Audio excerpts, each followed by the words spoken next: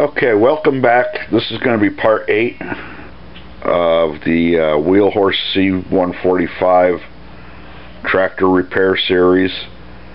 I've got the mower deck off the tractor. Right now I've got it suspended by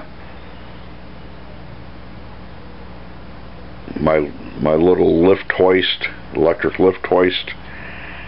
And I'm going to bring it in closer and show you what the problems are with this.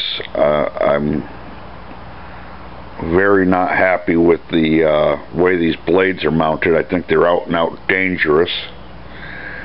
And so let me bring you in a little closer and I'll show you why.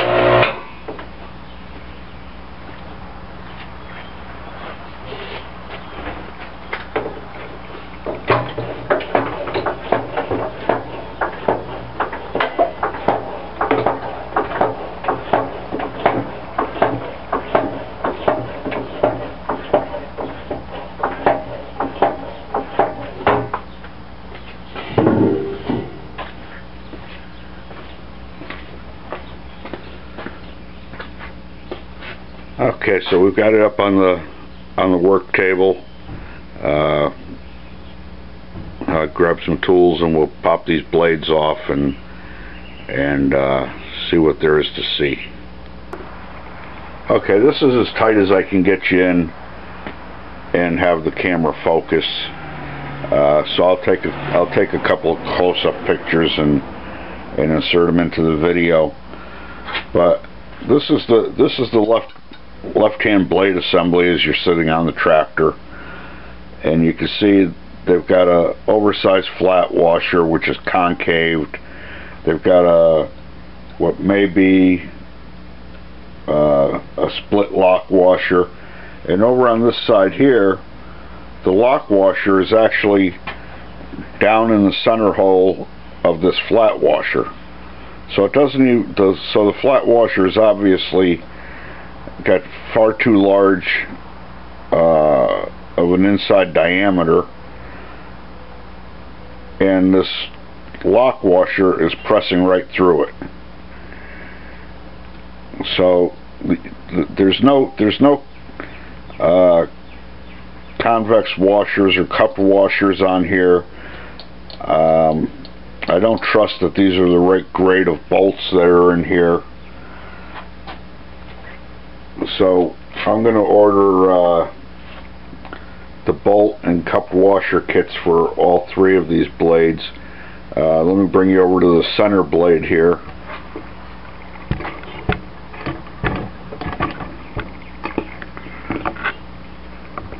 You can see that this one here is also a mismatch of washers. You've got a large flat washer, you've got a smaller flat washer, you've got a flanged head bolt. And now we'll go over to the right blade as you're sitting on the tractor.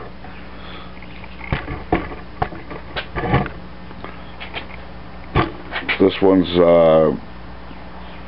got another menagerie of hardware on it.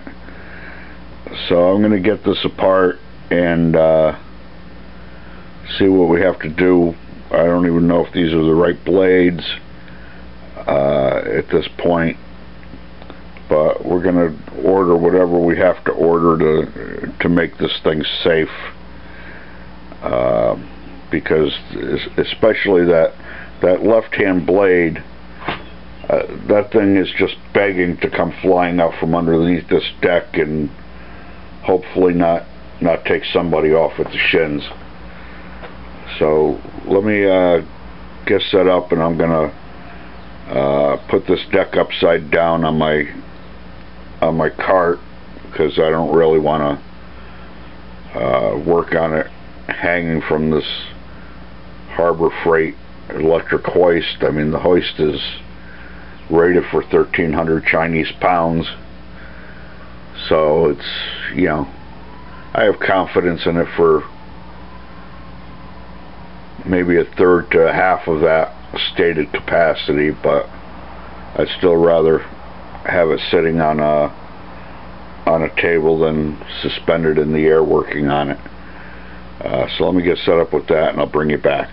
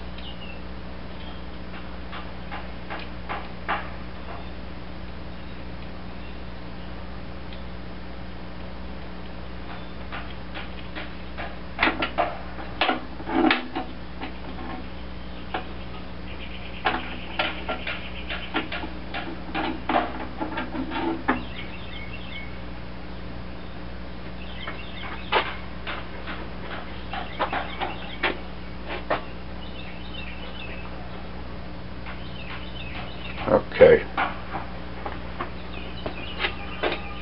I'm going to